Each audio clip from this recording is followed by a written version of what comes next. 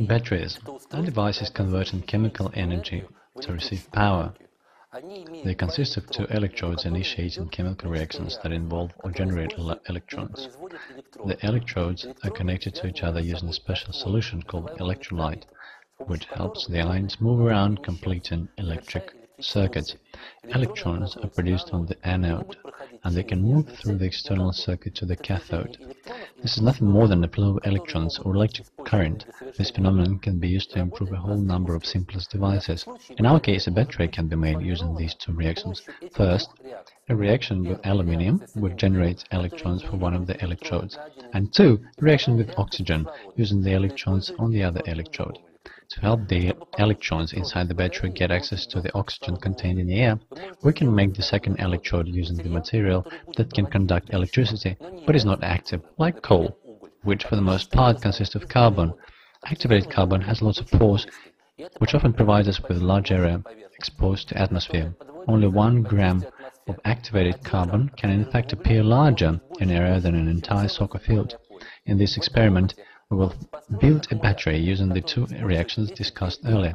And the most amazing thing is, homemade batteries can fit even a small motor or a light bulb.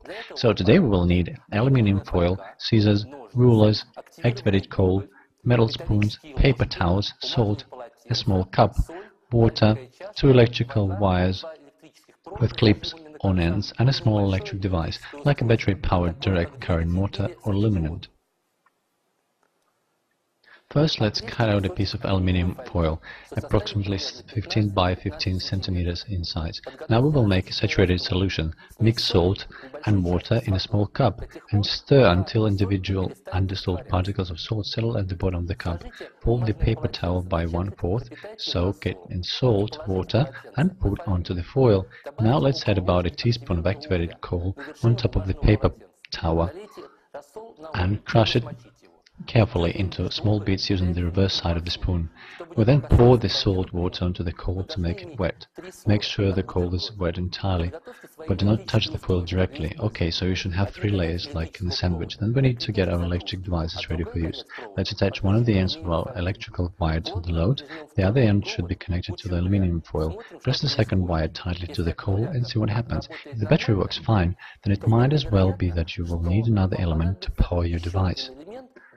Now, let's try and increase the contact area between the wire and the charcoal by putting together the entire battery and pressing it hard. If it is a motor you are using, you might want to help it start by rotating the shaft.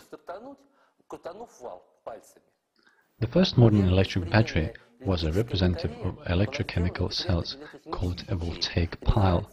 Now let's repeat steps 1 through 3 to build additional aluminium air elements. You can increase the power of your battery by connecting 2 or 3 aluminium air elements to each other. Use a multimeter to measure the voltage and current generated by your battery. You might wonder how to alter your battery so that it produces higher voltage or current. Calculate the output capacity of the battery by multiplying this voltage by its current. Now, try connecting other devices that require higher voltage or current to a battery.